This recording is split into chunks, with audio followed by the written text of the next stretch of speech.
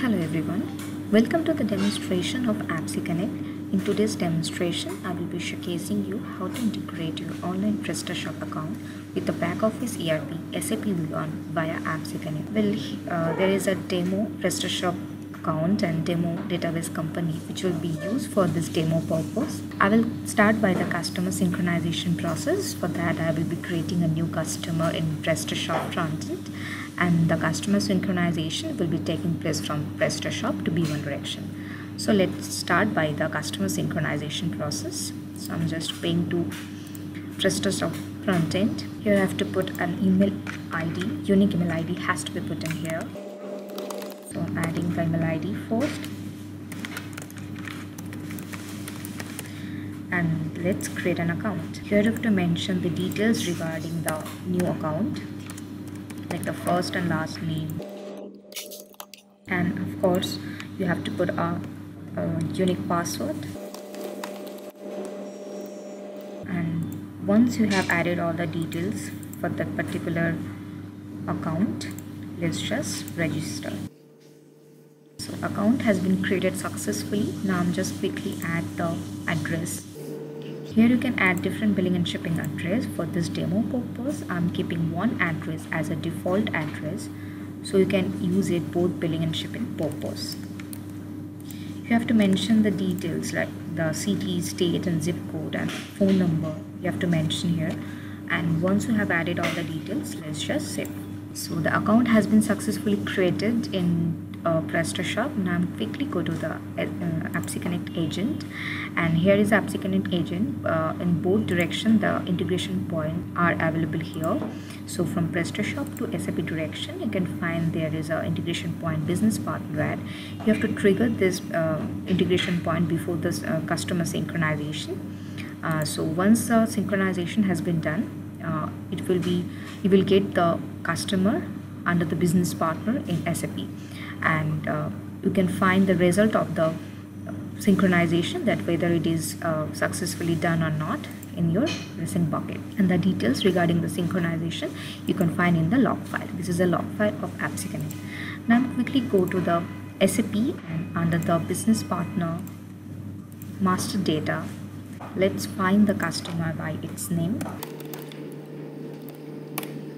So here is the customer which I have created in PrestaShop. It's successfully synced with all the details which I have mentioned for this particular account. It's available in SAP B1 right now. You can see that. So I can say that the customer synchronization is successfully now done. Now I'm just quickly move on to the item synchronization part.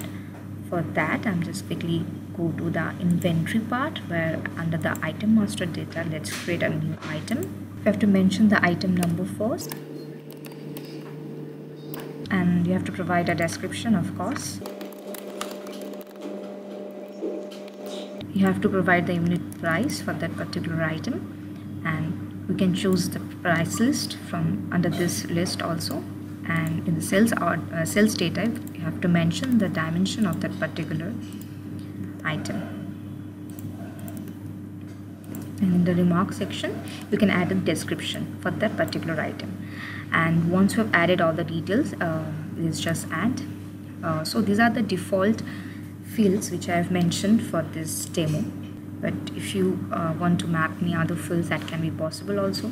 And one thing I want to mention, this item synchronization and customer synchronization both are the bidirectional process. So if you want to create a new account or new item in PrestaShop and want to synchronize that from PrestaShop to SAP direction, that can be possible also. And if you want to create a new customer in SAP and want to synchronize that from SAP to PrestaShop, that can be possible also. So under the SAP to PrestaShop direction, in SAP to PrestaShop direction, there is an integration point, that is product add. You have to trigger. Well, I want to mention there are two types of trigger button is available in APPSeCONNECT. One is manual, another one is auto. So if you want to make it automatic, then you have to provide a particular time, so that after the time data will synchronize automatically. You don't have to trigger this button manually. But for this demo purpose, I have configured it in manual. So just for that, I'm just clicking this trigger button. So in the recent bucket, you can find the result. So now I'm just quickly go to the PrestaShop backend, and under the catalog, let's find the product.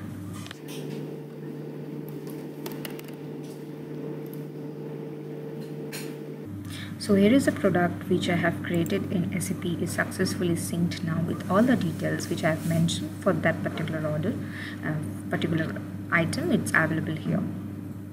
And if I go to the price section, you can see the price is also available. And let's find the product in front end. Here is a product which is right now showing out of stock. So let's update the stock of that particular order item in SAP and update the inventory for that particular item. So let's go to inventory transaction, and under good receipt, let's find the item first.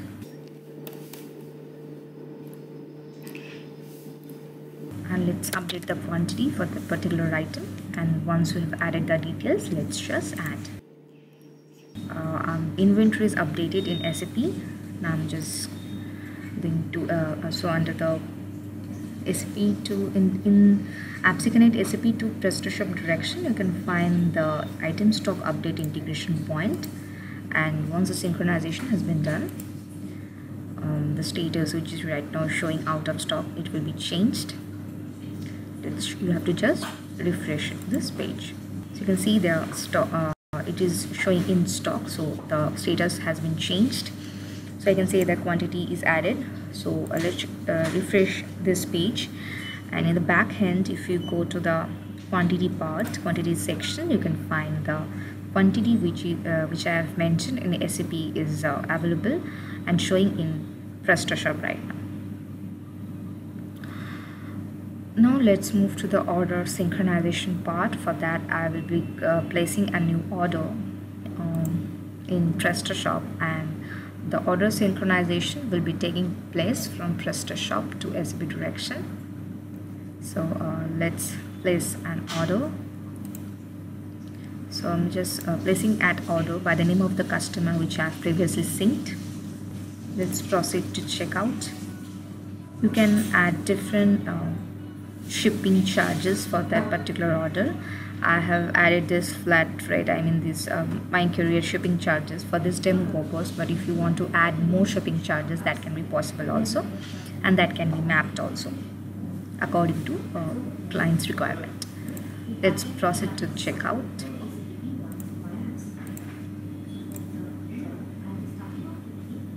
Now let's click on pay by check. If you want to add any other methods, that can be possible also. And once you've added all the details, you have to just confirm this order. So the order has been placed successfully in PrestaShop, and the status of that order right now showing awaiting check payment. Now I'm just going to the SAP. Firstly, you have to sync that particular order. For that, from PrestaShop to SAP direction, you can find the integration point, sales order add. And once the synchronization has been done, you can find the sales order under the sales order part in SAP. So let's find the order. So you can see the order which I have mentioned in PrestaShop, which I have placed. It's successfully synced now with all the details, like the line item is also available with the price, and the discount is also available. So these are the details which I have mentioned in PrestaShop. It's right now showing in SAP. So I can say that the order synchronization is successfully done. Now I'm just quickly convert this order into delivery or shipment. And in the logistic part, let's add a tracking ID, and let's add it.